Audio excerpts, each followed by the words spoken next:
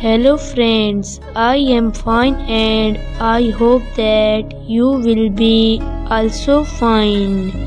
Today's story topic is Shamim Bano. Please put on the nice comment, press bell icon, and first of all you subscribe my channel so that you will receive my video easily. Thank you friend.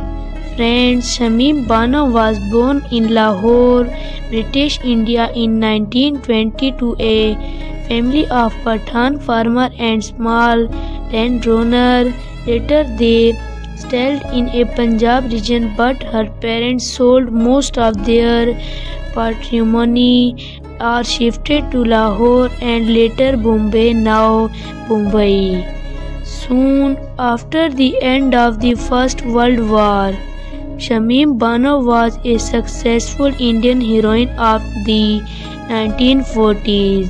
She was related to the legendary actress and singer Khurshid Bano as well as Meena Kumari.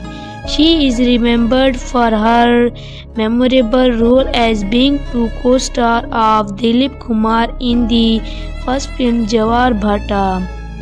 She started her career in the late 1930s with Vishu Sene Baghi 1939. Ranjit Moisi Arman was one of the most popular films of her career.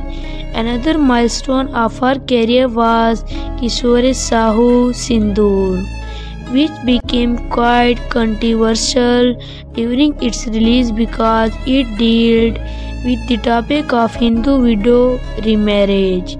Mehmaan, Sayansi and Pehle Aap were other notable films of her career.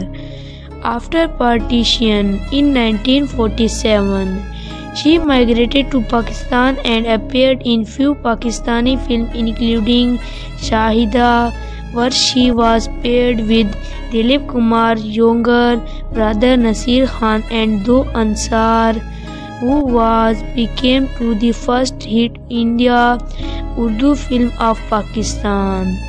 Shamim Bano married director and producer Anwar Kamal Pasha, with whom she had worked in movie, though Ansu and Anwar was younger than her. After her marriage with Kamal, she had 3 children and then bid adieu to her film career and settled in for marital bliss. She died at her home in Lahore in 1987.